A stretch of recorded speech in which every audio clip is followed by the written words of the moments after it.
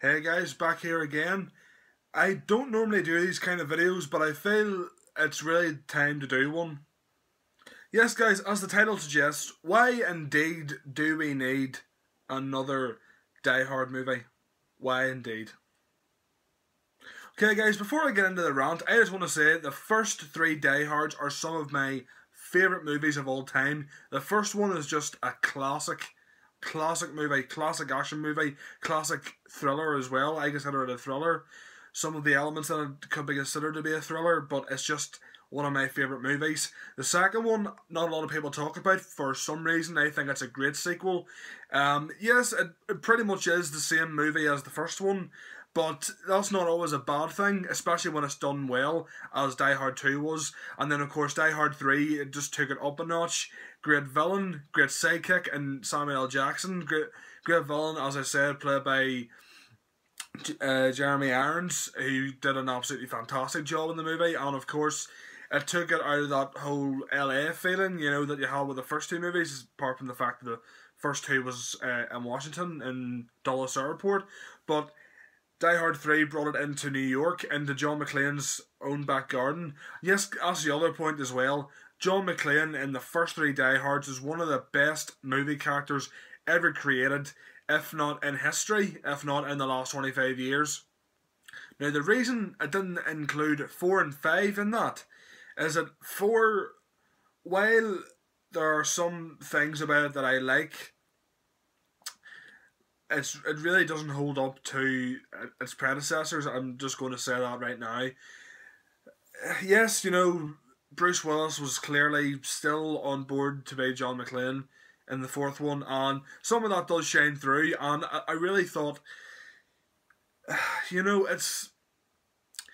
Die Hard 4 was one of the first times that we saw, you know, these classic action stars starting to come back into their franchises and starting to play up on the fact that they were now old and grey and everything, you know. Die Hard 4 was the first time, well, Bruce Willis wasn't grey, he was bald, but that's beside the point. And Die Hard 5, I don't even want to talk about Die Hard 5. I'll just say Die Hard 5 is one of the most blatant cash grabs in Hollywood history and movie history.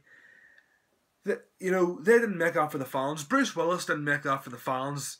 He made that to make a quick buck, and it makes me sick talking about it. So, this past week we've heard the news that there's going to be a Die Hard prequel. A Die Hard prequel, while it sounds interesting on paper, I'll admit that it sounds interesting, I, for one, am not interested in it.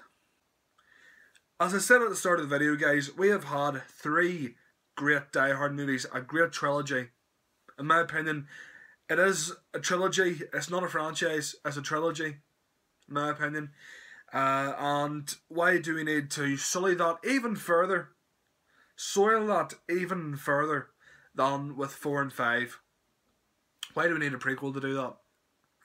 The fact that it's a prequel about John McClane doesn't make a difference, because that means you're going to have to get someone younger other than Bruce Willis to play John McClane. And in my opinion, there's only one person who can play John McClane, and that's Bruce Willis. And the worst thing is, me being a fan of the franchise, it probably means I'm going to be persuaded to go and see it, which out of principle I wouldn't do.